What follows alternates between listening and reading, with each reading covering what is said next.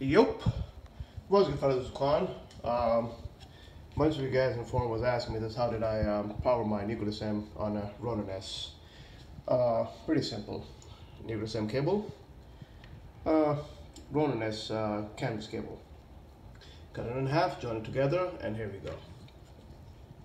Let's just power this camera and power the Ronin. By the way, this is my go-to rig for today. Main rig is still dead. BDS. By the way, this is the high version with 35mm adapter and Sigma 1835.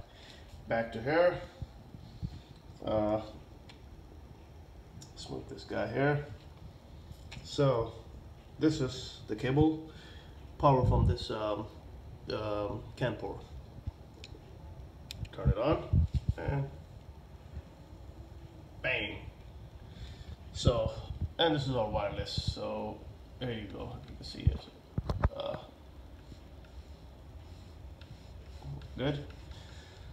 So actually, you know what, just do this.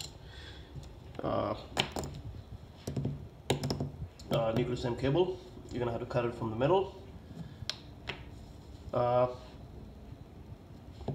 RONIN-S CAN port canvas cable, same thing, cut it from the middle, and then when you join it together, you'll see something like this guy, or you can do it this.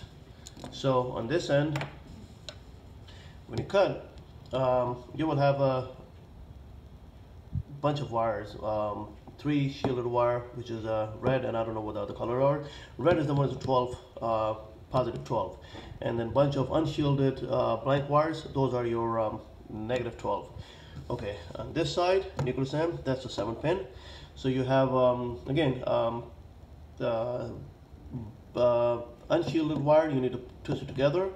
Those are your negative 12, and for the positive 12, you need to put a red, white, and green, twist it together, and that will be your cable, and that's about it.